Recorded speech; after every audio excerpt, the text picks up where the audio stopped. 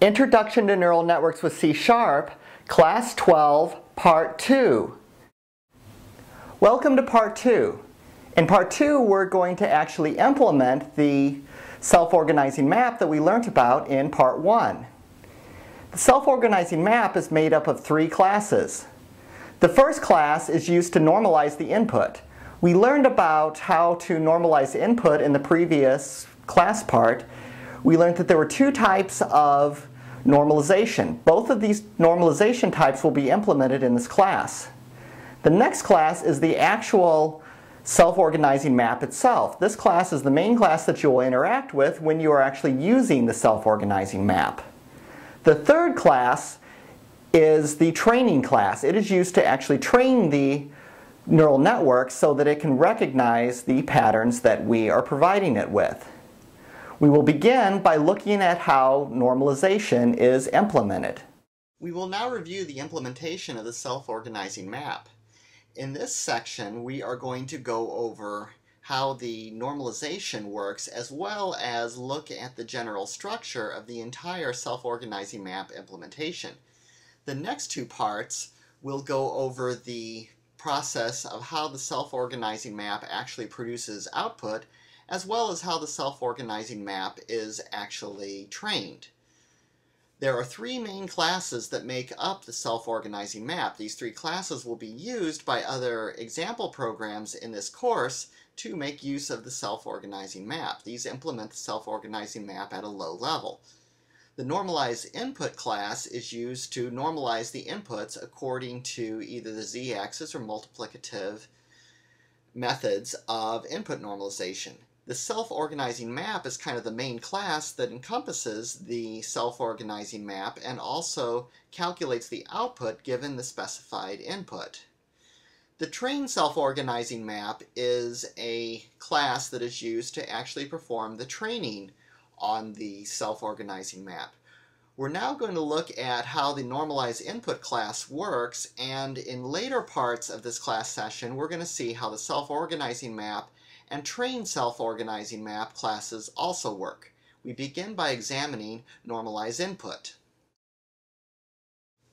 The calculate factors method is the main entry point for the normalization class. This method is going to be used to actually normalize the input. You can see that it takes a double array, which is the input items that you would like normalized.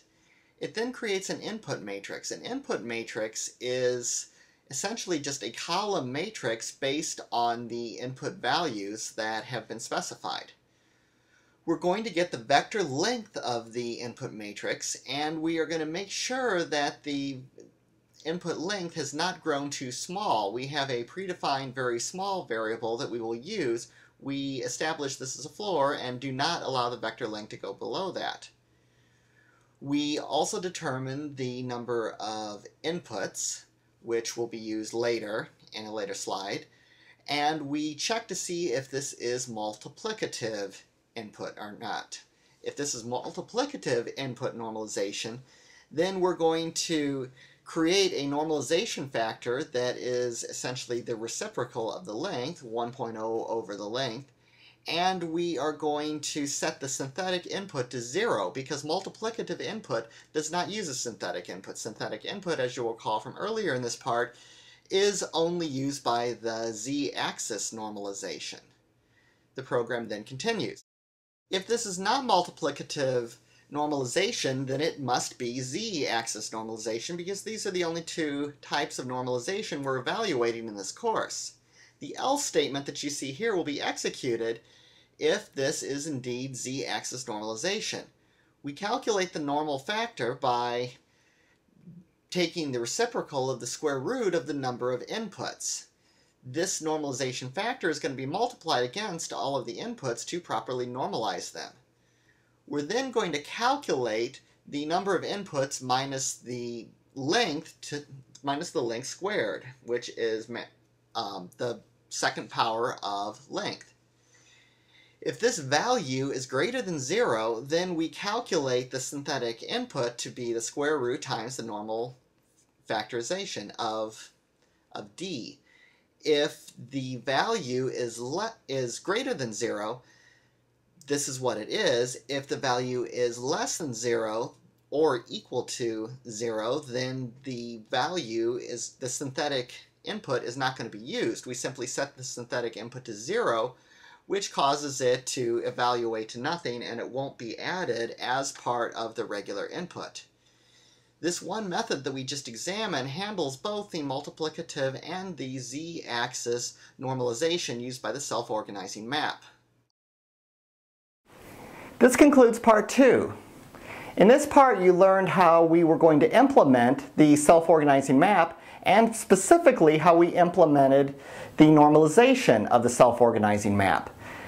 In part 3, you are going to learn how we implement the actual self-organizing map itself, followed by part 4, where you will learn how we train, or how we implement the training for the self-organizing map.